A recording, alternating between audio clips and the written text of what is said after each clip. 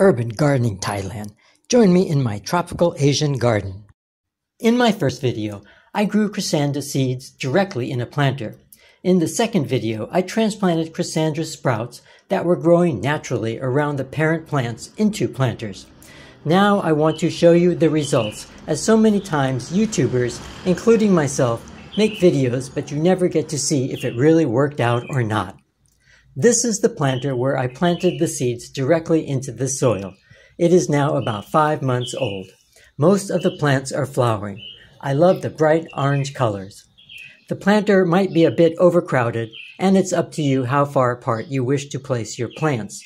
They do seem to do okay, however, when planted fairly close together. This is the planter that I created by transplanting seedlings that had sprouted naturally from the parent plant. It is about 2.5 months old. All the plants are doing very well and probably will be flowering in another couple of months.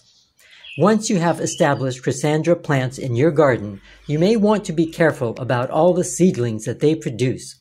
To keep it from spreading everywhere in your garden, you may wish to deadhead the seed stems as soon as the flowers have died, but before the seeds have matured and popped open.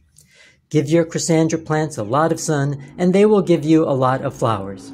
If you enjoyed this series, let me know by ticking that like button and or leaving a comment. You can find my Crossandra playlist from the link in the description below.